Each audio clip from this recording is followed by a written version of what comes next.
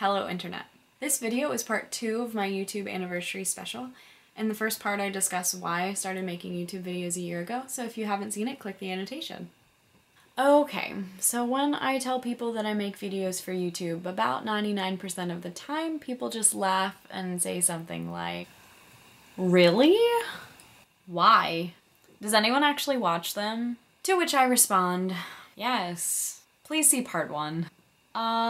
Well, my mom does, and I think a few of my friends do. Look, it's not important."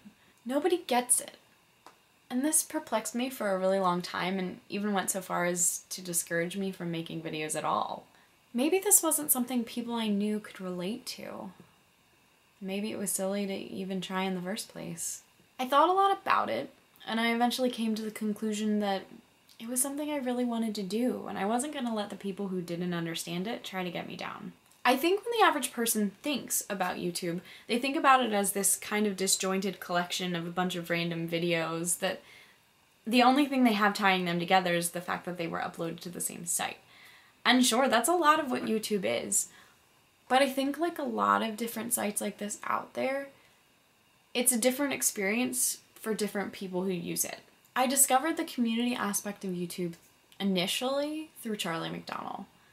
And then slowly I began to become acquainted with other YouTubers like Alma Fi and Jenna Marbles and Hannah Hart. Over time, the number of YouTubers that I watched grew, and I began to learn more about this part of YouTube. And then I found the Vlogbrothers, who completely changed my idea of what YouTube could be. And even after that, I started to watch the British YouTubers like Zoella and Jim Chapman and Jack and Finn, along with the rest of their whole group.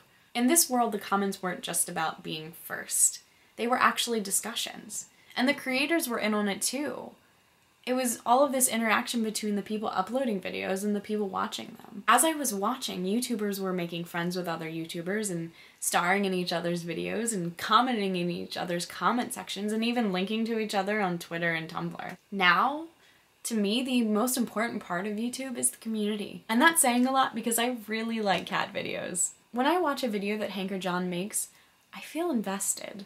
I feel like I know them in a not weird and not creepy way, and I just want them to succeed in what they do. Through recent events on YouTube like Project for Awesome, which is an annual event held by the Vlogbrothers every year, or even this most recent transition of Grace Helbig from one channel to another, and the swell of support that followed her, there are so many examples of how awesome the YouTube community is. Now, I don't feel bad for myself when people make fun of me for making YouTube videos. I feel bad for them because these people haven't experienced how cool this less known side of YouTube and its community can be. One of my new goals for this year is to become a more active member of the YouTube community, to start reaching out to other YouTubers and hopefully make a few friends. Here's to an exciting second year, and don't worry, I still have that announcement to share with you in a few days. Thank you for watching, and I'll see y'all later.